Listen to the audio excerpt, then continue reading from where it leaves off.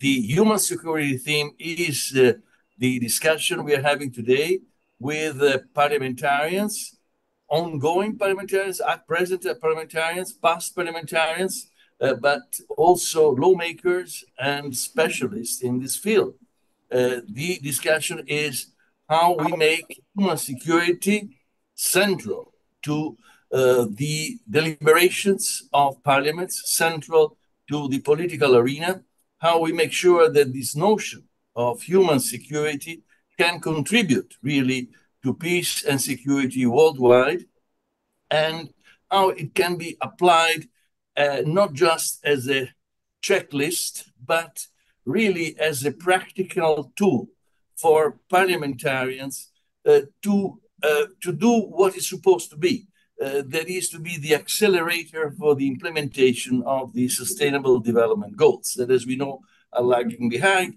30% of the goals are not probably achievable by 2030. But now what we have to do, we have to find a way, maybe resort to what some time ago was thought of as the clinical method, the formula to do that happening. And this is human security. Human security is a notion that is based on social equity, on human needs, on sustainable livelihood opportunities. And we want to hear from the specialists today really how that is applicable, how that becomes something that can function, can change the political discourse and make it focused on what people need. What people need. What does it take to make this happen? So with me today, I'm very pleased to have, first of all, Saber CHOWDHURY.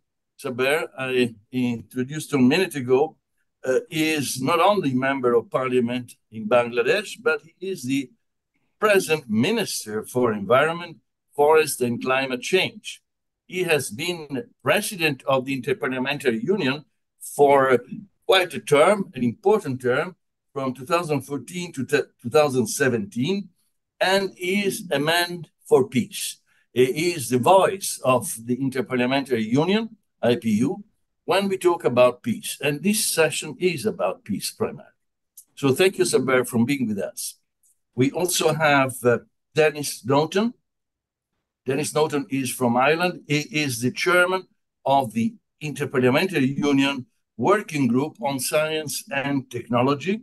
He is a member of parliament for over 3 decades and also a great promoter of, this I can already anticipate, of the concept of human security well beyond the sphere of IPU. We also have with us a junior specialist, but extremely competent, Arthur DUFOREST, who is a disarmament and conflict management expert. He's a consultant and member of the European Leadership Network. Arthur. Well, they told me to invert the order. I would have put women first, but we have two quite authoritative ladies with us today. The first one is Laurence MARZAL. Laurence, welcome to you. She is the secretary of the Standing Committee of Peace and Security in IPU, Inter-Parliamentary Union, and of course also a senior program officer. She is the one who is promoting really behind the scenes the concept of human security across the parliamentary arena, well beyond the IPU itself. So thank you for being with us. And I'm also pleased, as I was telling you, I am here in Zagreb, that I'm joined by a specialist. Here she is, Dora Damjanovic. She is a social entrepreneur and she is a communication specialist. Being a communication specialist, she will be in the right spot to tell us what are we doing right, what are we doing wrong, in order to communicate to parliamentarians, communicate to lawmakers what we want to do. So thank you for being with us, Dora, last minute. And I also want to thank our friend Federica Donati, who will be the rapporteur of this session. So please look at our website, the World Academy of Art and Science website, where you will find a full report on this session. So I was introducing the concept of human security, what it means, what are the values behind human security. But now I want to hear from all of you. Let's start from Saber. Saber, what is for you the concept of human security? What does it stand for? And why do you think it is important to make use of it right now? Thank you. Thank you, Nato. And wonderful to see so many familiar faces who are friends, and also from the IPU and Denis. And I also know that Gary is probably with us, although he's not on video, but I see he's here. So greetings from Bangladesh. Moving on to your question, what I understand, I don't think it's a concept. I think we have to stop talking about it as a concept. I think it's a very practical tool. It's a very effective lens when we as parliamentarians try to understand and assess needs. That's where I would first start. And if I try to juxtapose that with the responsibilities and duties of parliamentarians, and if I can, without oversimplifying, broadly say that, our main function is that of representation. So what are we representing? We are representing potential solutions, and we are trying to tailor that to the needs of the people. That's representation. It's trying to bring individual voices. It is trying to articulate individual concerns. So the focus is very much on the individual.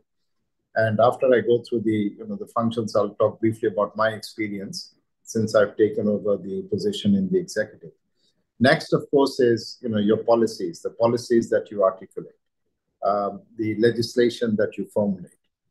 Is it to benefit nameless faces, or is it to look at the demands of an individual and try and reflect that in your policy articulation and law formulation? And last but not least is how we appropriate resources through the budgetary allocation process. And when we try and formulate a policy, we try and look at it in terms of who are the most disadvantaged, who are the most marginalized. And if you're able to do that, then the product that will come up at the end of the day is something that is going to fit everyone's needs. So I think the radical and the rapid departure that we need from the traditional concept of security is to look at it in a much more people-centered and a people-focused way. So when I talk about, as the Minister for Environment, I talk about the impact of climate change, and then it's so very easy to get lost in numbers. I'll say the 1 meter rise in sea level, there'll be 20 million people displaced.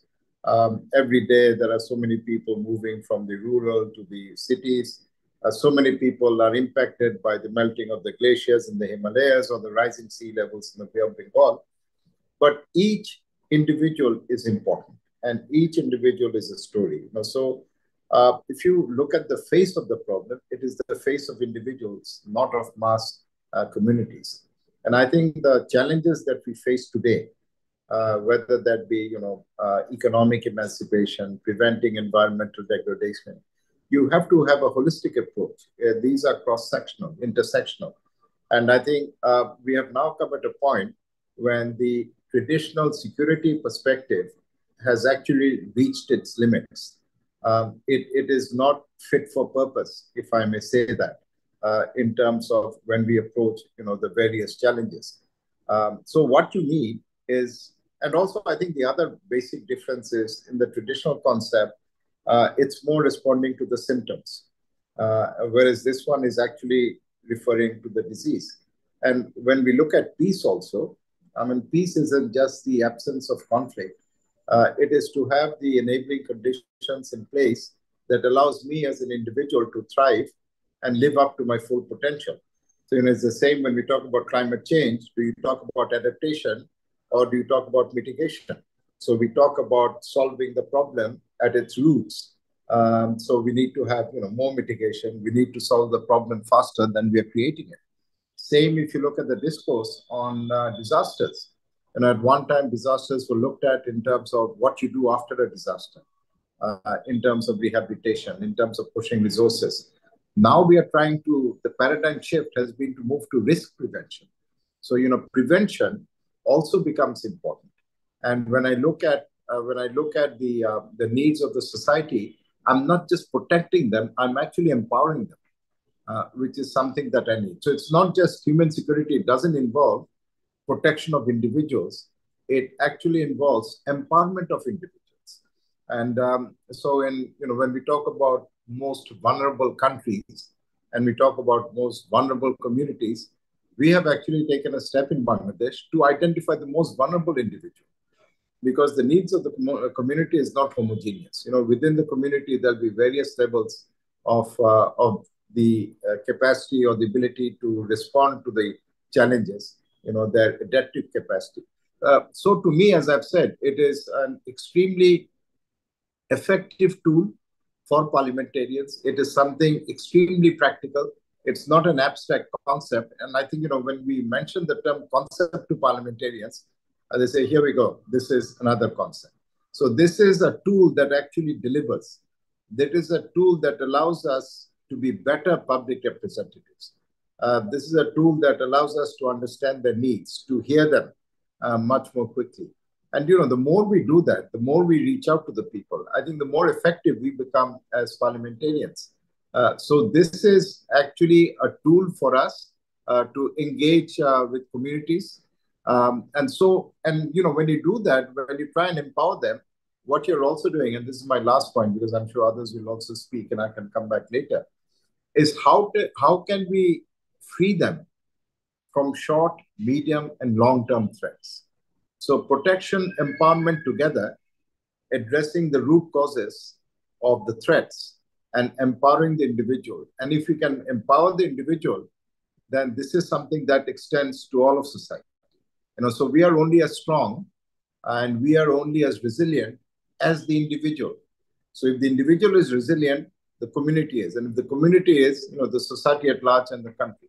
Sorry, I didn't want to, speak that long, but I just wanted to, respond and share. It's a pleasure. It's a pleasure and an honor for us, Saber, to have you here.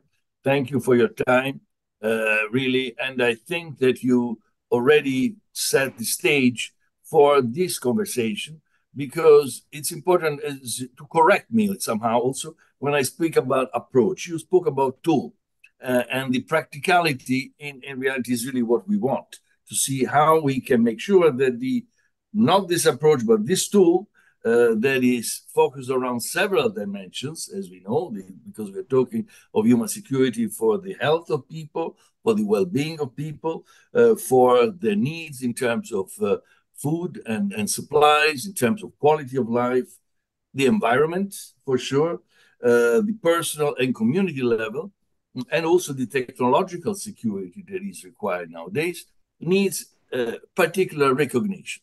And here we come with Denis, Denis NAUGHTEN. Denis, I think you are working hard in terms of making the notion and the tool of human security being recognized.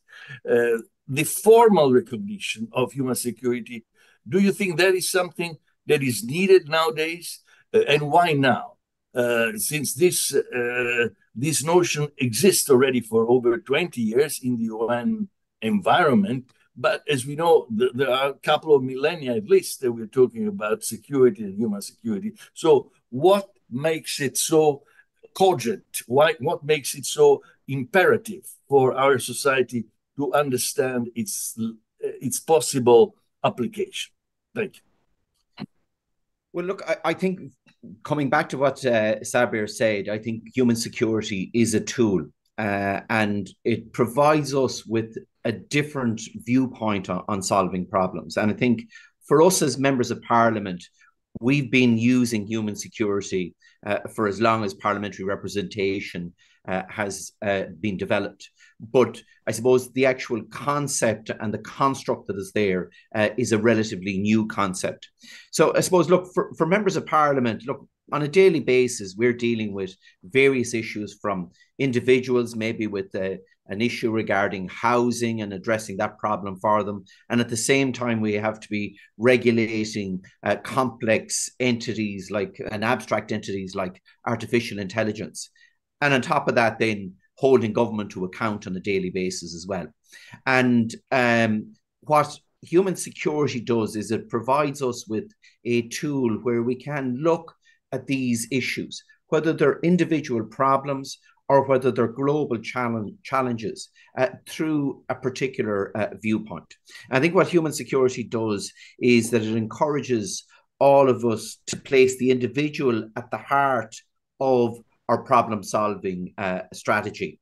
And look, we as politicians, we can't neglect that. If we do, we're not going to be re-elected. I think it's a tool that allows us maybe to check ourselves to make sure that we're keeping the individual in the focus of whatever policy development we're doing. However, I think where it's really important for parliamentarians is when we get people to work with us. By explaining the concept of human security to them, we can explain the needs of individuals and get them to orientate their work or their policy to actually address the issues that are being faced by people and provide very practical solutions. So at the moment, I'm speaking to you from Tbilisi in Georgia, which is hitting the headlines at the moment. But I'm here talking with science communicators from all over Europe. And they're expressing the challenge to me, well, how do they engage with Parliament? How do they engage with the governments and policy people in government? And how do they get their research evidence filtering through the policy process? And I'm explaining to them that using human security as a tool and a viewpoint in presenting their evidence ensures that the members of Parliament, the civil servants that are drafting policy, or the government ministers can actually understand that research, can see the implications of that research, and can then apply that research in a very practical way in adopting policies. So look, I'm talking in the abstract at the moment, but to give you two very practical examples. So I chair a parliamentary committee in Ireland, where one of our responsibilities is supporting island communities, particularly off the west coast of Ireland in the Atlantic Ocean. And recently, we visited some of those islands, and we were looking at academic research that is taking place in those island communities. But rather than have the academics from the various universities present to the committee on what they're doing, we actually got the islanders themselves to explain to us the impacts of that research on their day-to-day lives. So the researchers were there supporting them, but the evidence was given by the individual islanders.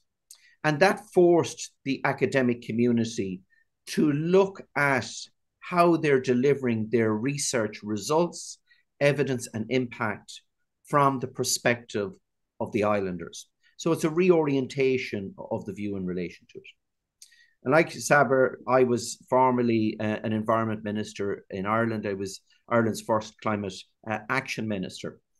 And one of the things that I did as minister was develop this concept of climate dialogue, where we would actually take the experts in climate change and take those people that are drafting government policy and bring them down into the communities that have been directly impacted by climate change.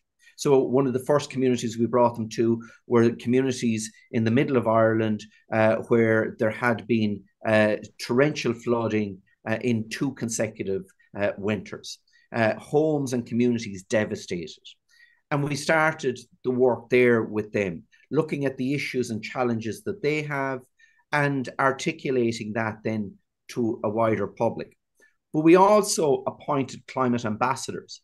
These were individuals living in these communities, older retired people, young students, who we worked with, we trained and we supported to explain to them the challenges and issues in terms of climate change, so they could go back into their own communities and work with those communities and explain to them in ordinary language what needs to be done and how they can help in moving that climate agenda along. So it's very much about providing people themselves with the tools to make a real impact in policy and in legislation.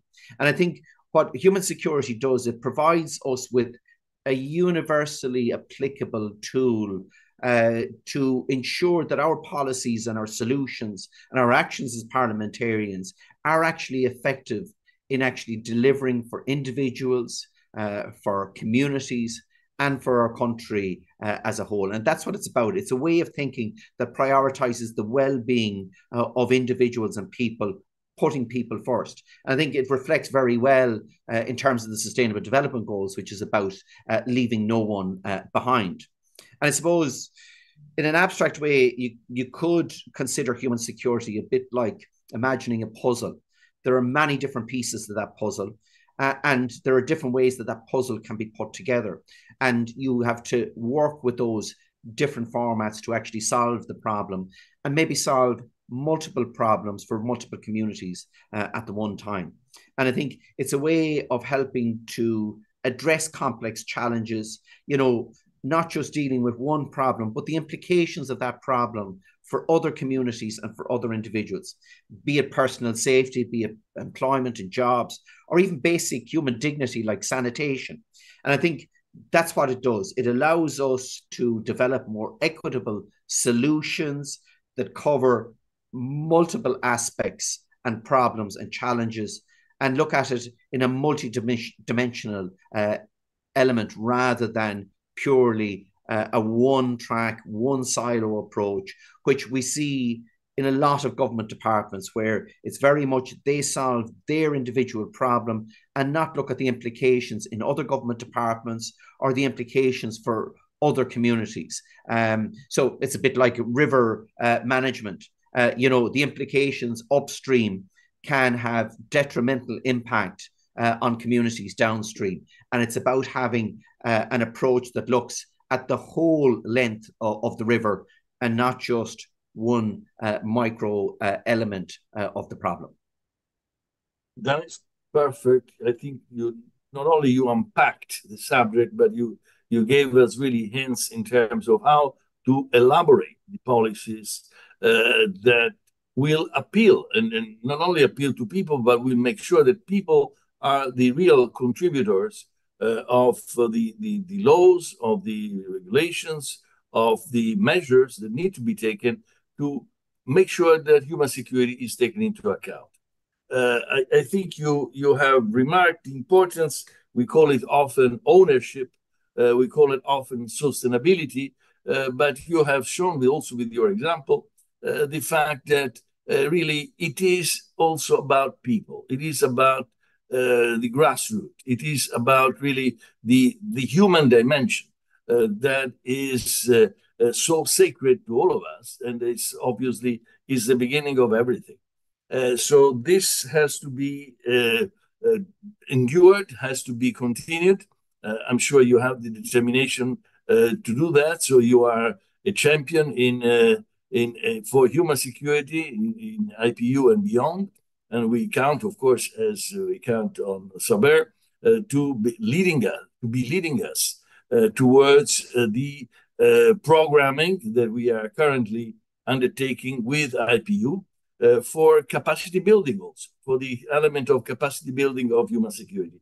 And here we come to Laurence MARZAL, that is the real promoter, I was saying, of this chapter of work in IPU. So again, the question is the same for you. Where do you think we are right now? Is human security already an accepted tool, Laurence? And is this tool understood? What are the next steps in order to make sure that we are really making available to everybody, to parliamentarians first, to politicians in general? We're making a set of knowledge, a set of competencies that they can use in different fields. Besides, you also have passed recently a very important resolution in IPU that is about the diplomatic the efforts, diplomatic efforts, and the importance of opening a public dialogue with many actors beyond parliamentarians in IPU. So maybe you can tell us something also about the recent resolution about public diplomacy and parliamentary diplomacy that will become so effective, we hope so, in the years to come. Laurence? Yeah, thank you very much, Donato. Well, and I'm talking just after two office holders of the IPU, so I'm not going to go against what they just said about human security.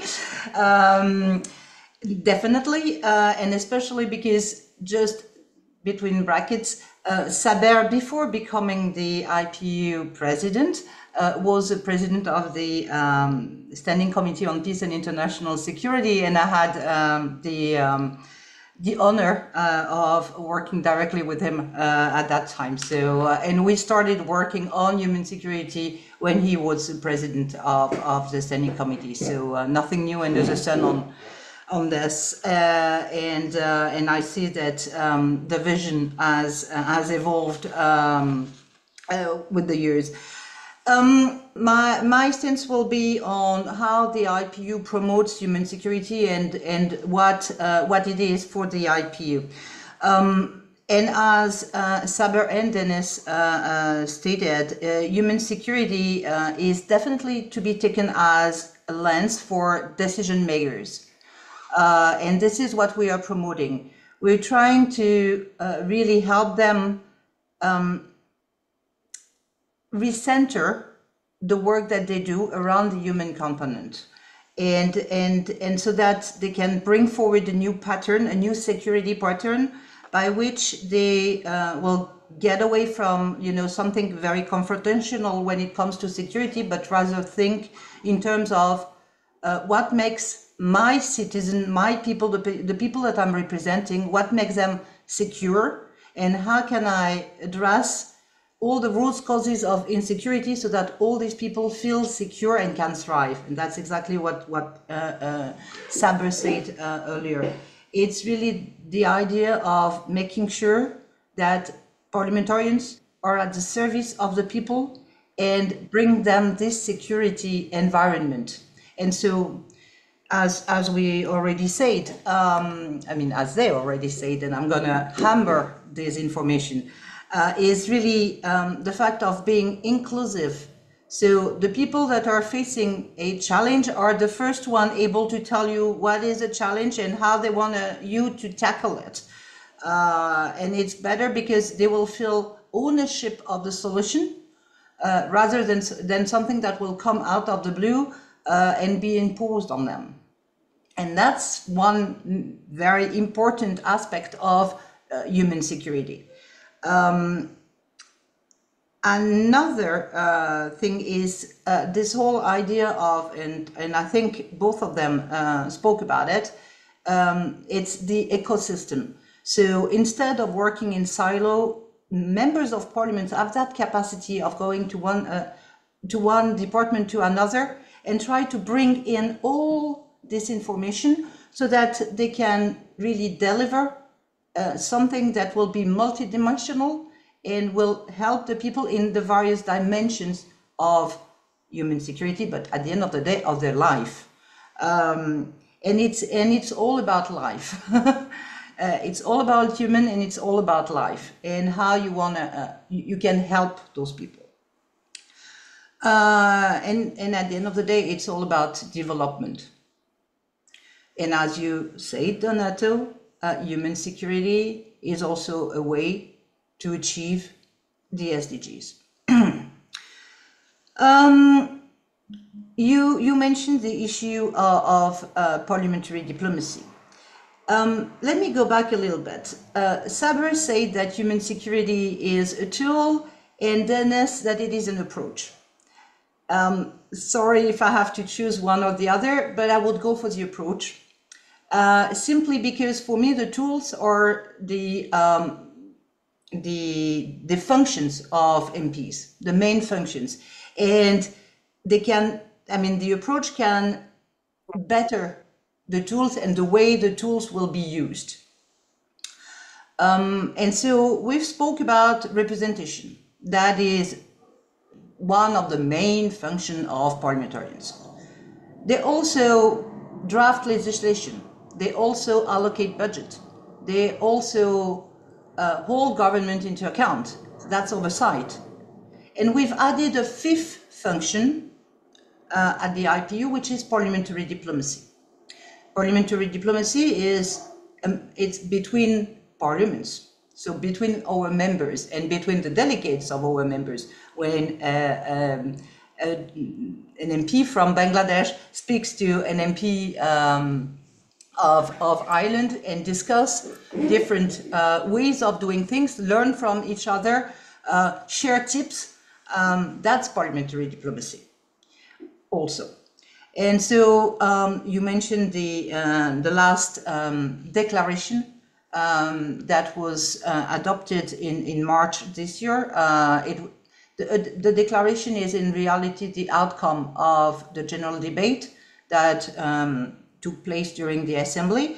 And indeed, the general debate was on parliamentary diplomacy, and it also was about how can we better the life of our people by using parliamentary diplomacy. How can we better talk to each other to tackle together global challenges, because it's better to do it together rather than being confrontational and losing it. And in fact, and I've done my homework, I have my papers with me. I just want to share with you one sentence of that declaration, which has been endorsed by the Assembly, so it's an official document, whereby the 148th Assembly said that the participants say that we should therefore increase our efforts on human security, which encompasses citizens' protection by prioritizing essential needs such as food, healthcare, and environmental security, and on guaranteeing equal rights for all as the main path for fostering both peace and development. And I think that this declaration is a very important one. It's really hard to build bridges between peace and development, and human security is at the core of this. Laurence, thank you very much for your answer, for elaborating further on the concept or tool. In the end, it's not just a matter of terminology, it's the willingness to make this operational, and it's already operational. And this is what we are happy to hear from you about. Also about the public diplomacy importance, the parliamentary diplomacy and the deliberations that have been taken by IPU. I want to thank Arthur and Denis, who put on our webinar chat some important resources, the declaration itself, and the reports on climate action and engaging with island communities that Denis was referring to. So please take a note. I say that also to our secretariat, because these are important resources for the future.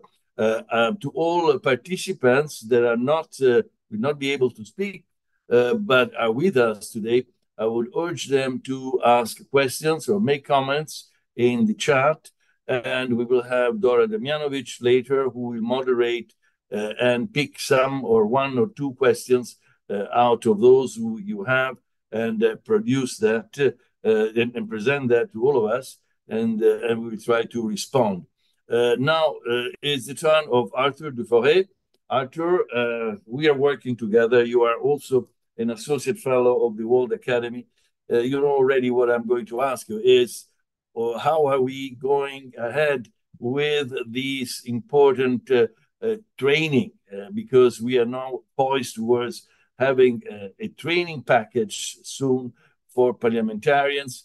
And what is the approach that we are taking together, IPU and WAAS, in terms of promoting a sort of micro-learning, but is also a self-paced micro-learning, as a sort of memento, as a sort of vademecum for parliamentarians, so that whenever needed, they can have something handy and say, this is the way that I can work. This is the way that I can be up to speed with the requirements of the human security agenda. Thank you, Donato. So some of the work that we're doing, you said it's important. I would even add that it's a gigantic task, because what we're trying to achieve here and what we're aspiring to help parliamentarians achieve is to redefine peace processes and conflict prevention, and redefine generally how we think of security. It's been mentioned here and there throughout the previous conversations or the previous interventions, but it's clear that if you define security in confrontational terms, you only get confrontational answers. And therefore, that's why redefining security under the idea of human security is so critical for the path ahead. And this is an observation that I'm making here right now, but that we at the IPU have been observing for many years. In fact, what really kickstarted this whole process and really cemented the idea of the importance of human security in parliamentary work was an IPU resolution titled "Rethinking and Reframing the Approach to Peace Processes with a View to Fostering Lasting Peace." And this really was the culmination of a years of work that consisted of pointing out all those flaws in the current systems.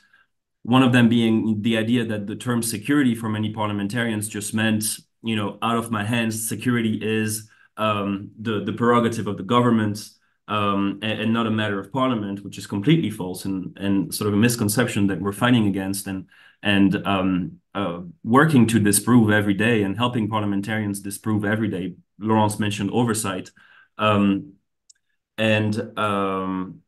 So this work has led us to collaborate with the World Academy of Art and Science. Some of the work that we've done thus far, we've done many webinars. Again, something that is so core to human security is the idea that no one really wants pre-baked answers being dropped on their plate, as in, here, this will solve all your problems. This is not what human security tries to do.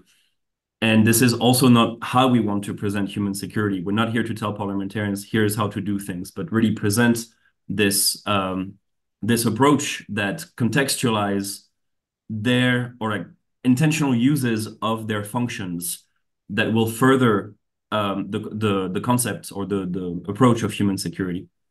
So for example, what we've been doing with the micro-learning courses that we've been developing since January is really looking at what representation means, how do parliamentarians carry out representation, and how can they carry out representation in a way that allows citizens to formulate their problem along the lines of human security, so that parliamentarians can later respond to those problems along the lines of human security.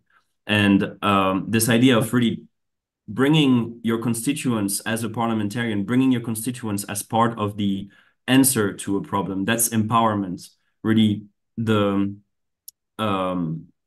so this is what I mean when I say that no one wants a pre-baked answer. You want to be part of the of the solution. And this is also what we're doing with parliamentarians. So we've carried out multiple webinars and consultations to really engage parliamentarians on what their vision is of human security, what their vision is of the flaws and what's lacking in the current processes and the current decision-making processes. How do they see themselves fitting? How do they represent their population, their citizens? And building, webinar by webinar, conversation by conversation, resolution by resolution, we're culminating into something where we have a pretty clear idea of how parliamentarians understand it and how to best advertise it to them, and how to best promote it to them. Advertising is perhaps not the right term. Promote it to them. And so in doing so, we've already contextualized these. So we have eight courses, that the first one being an introduction to human security, then what human security means to parliamentarians. Then we have all five parliamentary functions. And then we end with a final course that sort of ties back to previous efforts.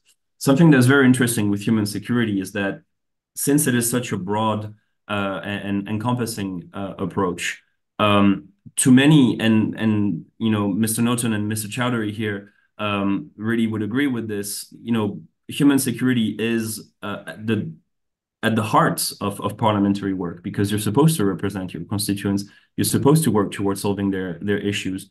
And parliamentarians did not wait for 1994 and the UNDP report to start working at this. And so I think human security is really bringing this back up, and the concept is bringing this idea back up and revitalizing this. And that's what I mean when I say that this is a gigantic task, in the sense that parliamentarians always had the tools to answer to the problems of their constituents. And some of them just need a little hint and a direction. And human security can be this direction, where it doesn't tell you what to do, but it shows you how to connect the dots.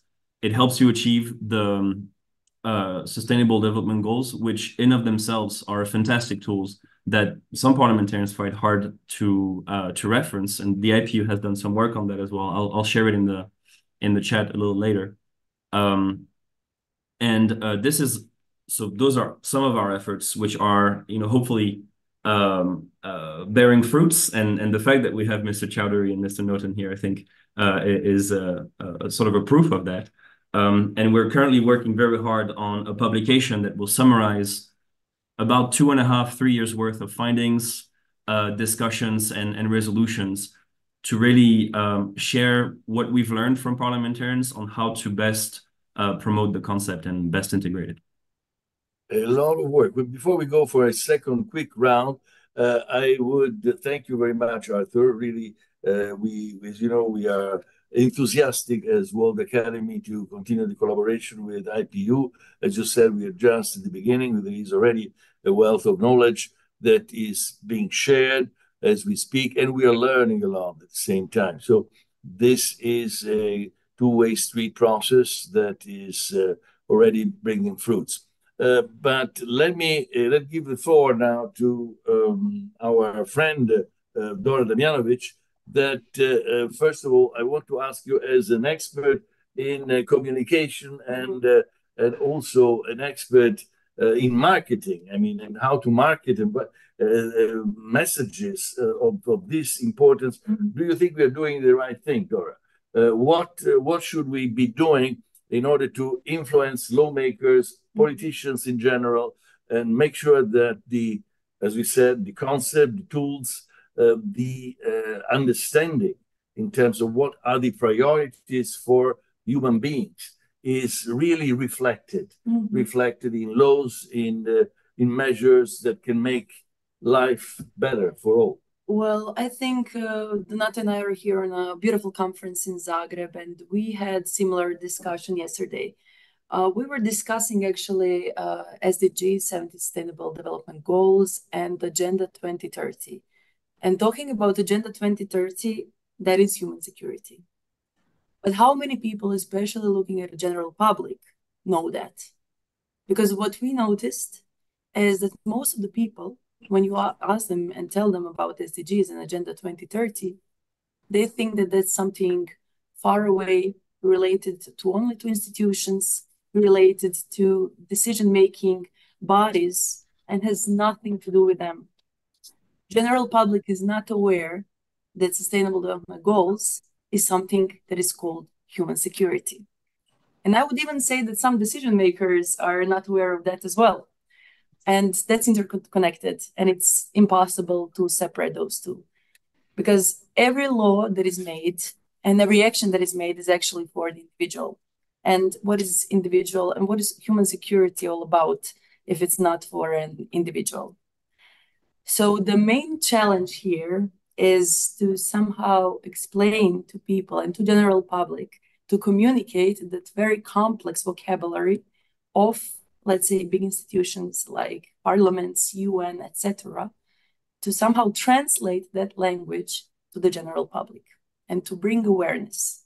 Because we cannot solely rely on the institutions and organizations to work toward human security. We cannot solely rely for them to do the action to make benefit for the world. It's every single one of us. Each individual is the one who needs to do something for the human security, for us to achieve the goal. And for us to even achieve Agenda 2030, it's not that we can only rely on institutions to do that. It's us, every individual, that needs to change something and contribute in a way. So from communication side, it's very important to work on campaigns like Human Security for All, where you translate that language and where you explain to the general public that it's about them. It's about you, Donato, it's about me, it's about all of us. It's not something far away for those people, for that institutions. We all need to wake up and we all need to realize that it's about us, and to somehow make it closer to them and make it simplify, and to realize that the future is here, the future is now, and the planet is burning. So it's very important to act immediately and now. And each one of us has the power to do that, but not every one of us knows that.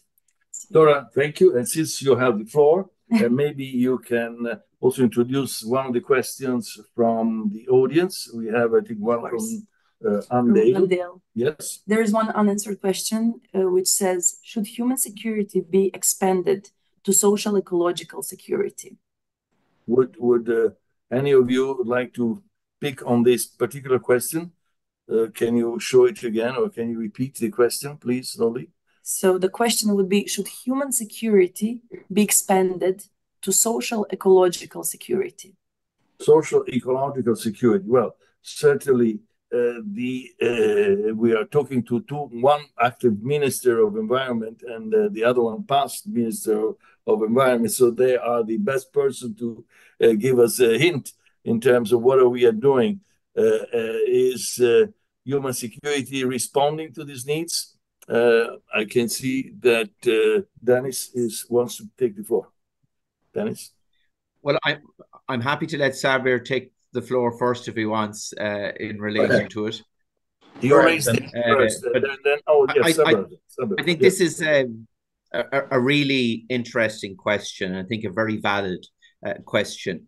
But the whole concept of human security is, this is not isolated to an individual, but it's about taking the perspective of the individual within a community and within a society. And like, while Saber and myself spoke about this as parliamentarians in day-to-day practice, Arthur and Laurence spoke about, the global aspect to this as well. And the reality is that no individual can live in an environment that's hostile to life. So it has to have an ecological aspect to it. The decisions that we take on behalf of individuals or collective individuals has to, at its core, have the environmental and climate aspect incorporated into that. But the only way we're actually going to be able to deliver and achieve the objectives that we have in terms of climate change is that if we can bring people along with us, leave no one behind, which is the objective behind the Sustainable Development Goals. And the social aspect of it as well is crucially important because, with climate change, it's forcing many, many people to move and to migrate in many parts of the world now. That causes its own problem we see here in Europe at the moment in terms of the issues regarding migration. But the reality is that the vast majority of people want to remain in their own homes, in their own communities. And I think what human security does, it gives us and forces us to rethink how we're supporting, countries like the Sahel region. How can we provide sustainable solutions in a region like that supports individuals, families, and communities to remain on their land, remain in their communities, and provide them with sustainable long-term jobs for those communities. So I think it's an important point that's been made, but I think it is a broader approach, this concept of human security. Thank you very much, Denis. Thank you. Thanks a lot. Saber, yes, I would like to hear from you also with respect of the transformation of our societies, the need not only to pay lip service, sorry to say that, to ecological concerns, but really to make sure that this transformation happens. When we talk about waste management, when we talk about recycling, when we talk about reinvesting resources that had one life and then transforming them into a second life that probably also have a memory from one life to the next one. What has to be done, and what kind of concerns should we take in mind, and how can we do it with the human security tool? Thank you.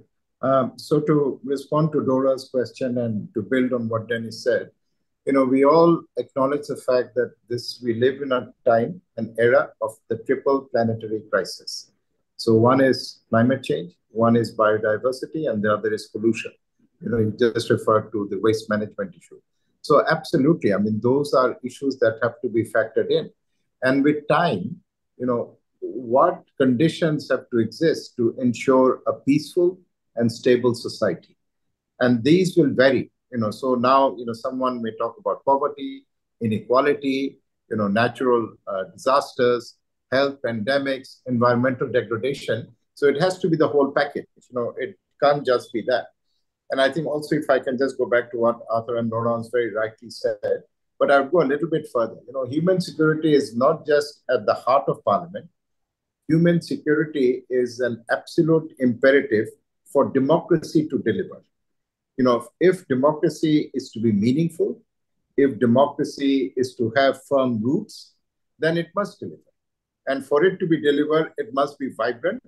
It must address the needs of the people. I think generally there is this concern about people being turned off. They're not engaging. They're not going to vote. So there is also this challenge. How do you make democracy relevant? How do you make democracy, or how do you reimagine democracy?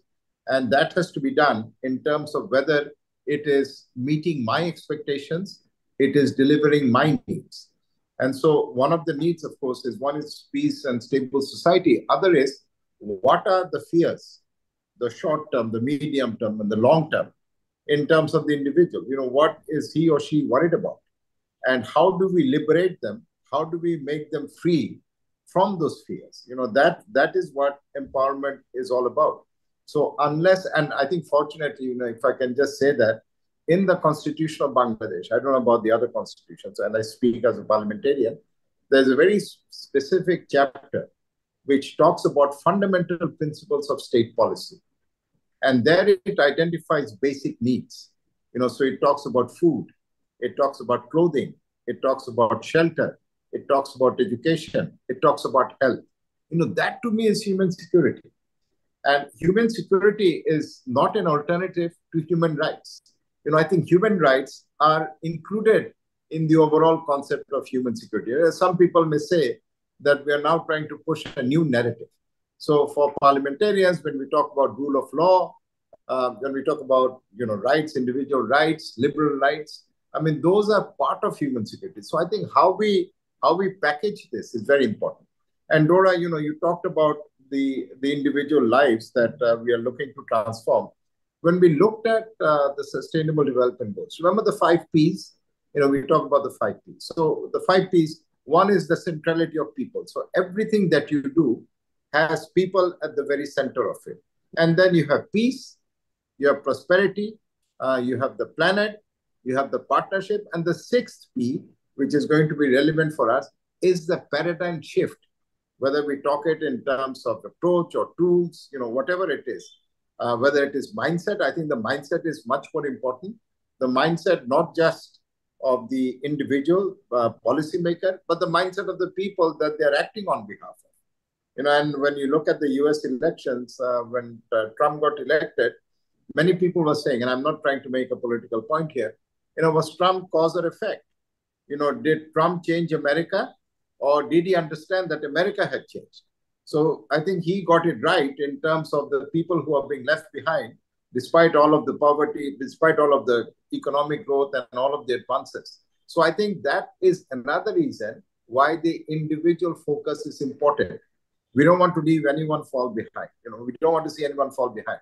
So if you really want an inclusive approach, as I said, planning, you start from the bottom. You start with the most basic needs of society. And if we fulfill that, other very important role, social cohesion. this also helps us to build on that. And once you have that, once the fabric is well knit, then we can move on and do other things. So I think it's important for democracy. It's actually a litmus test for democracy, whether people are engaging in democracy. And our job as parliamentarians, on Laurence's point, when I was chair of the standing committee, first standing committee, is how do we re-engage with people? So when you ask that question, the next question is, what do you re-engage with? And what you re-engage with is what their needs are, is where they are actually falling behind. Of course, the next challenge then is to fit it into a wider context and framework of the SDGs. Frankly, my experience, Dora, is to many people, SDG is too remote. This is something that people sat in New York and decided. So how we internalize the SDGs. So I talk about, when I go somewhere, I talk about the individual whose health needs are being met. I talk about the individual, who didn't have house, who didn't have land, and I'm providing for him. So I think this is how we as parliamentarians link it to the individual, calibrate your message. There is no one size that fits all. And understanding and appreciating the diversity of needs is what helps us to deliver. Thank you, Saber. Thanks a lot. I think the discussion could go on for long, but I'm reminded that we are over and above our allotted time. And I want to thank our special guests from IPU, Saber, Denis in particular, and our partners, Laurence, Arthur. I want to thank Dora. Maybe a last word from Laurence. I think, we didn't start from you, but again, I think you are the engine of our process in IPU, and you should take the credit for this. So give us really, literally 2 words in terms of how we should be going on, reaffirm the commitment for human security. Are you still there? Laurence, 2 words, that's it. Let's continue partnering and promoting human security, and we'll have a nice publication very soon that we can build on and make sure that all parliamentarians will be able to use and to, as Dora said, and to inform their constituents so that everybody is aware of what is human security. Thank you. The discussion goes on. Thanks, everybody, and see you soon again. Thank you.